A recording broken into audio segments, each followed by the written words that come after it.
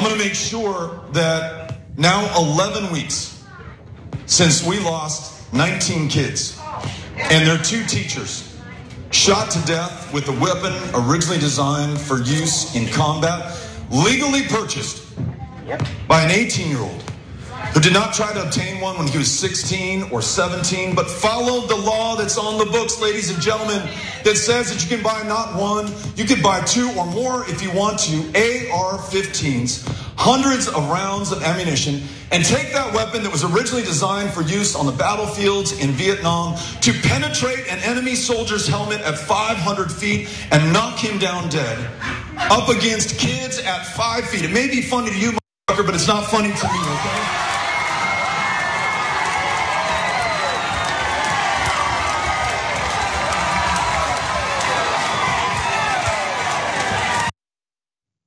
Beto O Rourke is running for governor down in Texas. And of course, at a campaign stop, he's talking about the devastating tragedy that happened out in Uvalde where all those children were murdered yet again in school. So as he pointed out, the lethality of this type of gun, as he knelt down there and pointed out, someone decided to chuckle about it because that's funny. He went down on a knee and he said the gun shoots and kills people. That's funny.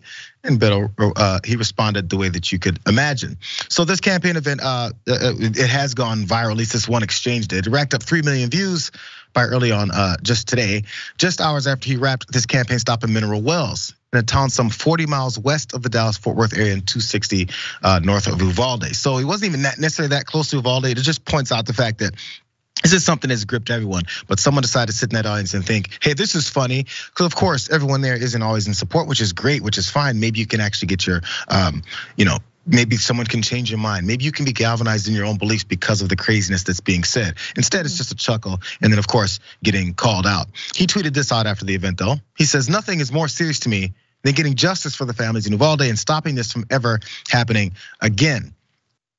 He's also been, he said personally that he's passionately advocates for stronger gun control measures in response to this. Again, which makes people always say, hey, these guys are weak. Look at these weak-kneed libs. Don't you need a gun? You need another gun to solve the first 2 guns. So here's what he said about that. Wednesday's night town hall in Mineral Wells, O'Rourke promised supporters, quote, common sense gun control if he's elected governor.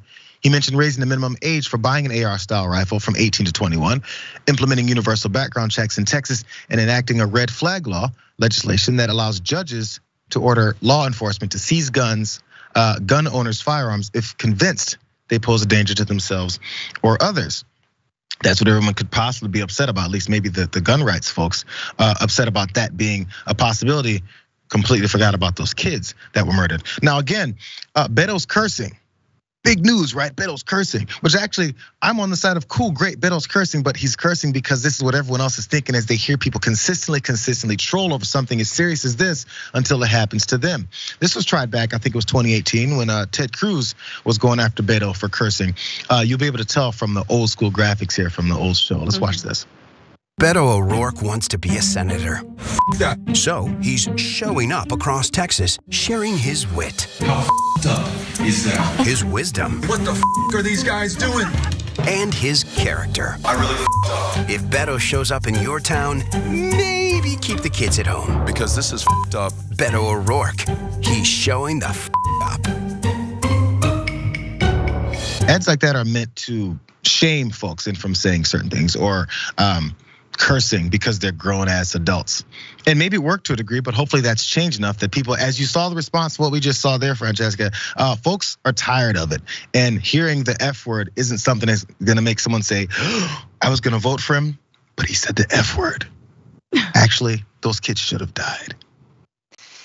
It reminds me of the, I can't remember where in Florida, but the sort of retirement community when they were like, "Yay, white!" There was like old people going like "white power," and the other old people were like yelling at them. They were like Biden supporters versus Trump supporters, and they said the F word, and they were like, "Watch your mouth!" And like, meanwhile, the person next to them is saying like "white power," and you're like, "What do you?" Anyway, there's a long way to go to say, look. Yes, saying the F word, dropping the F bomb in this case was absolutely necessary. And in case you wonder whether it was necessary, look at the response from the people in that crowd. Getting to their feet and clapping for him just shows you that when Democrats fight, they actually get a lot of popularity. People like them.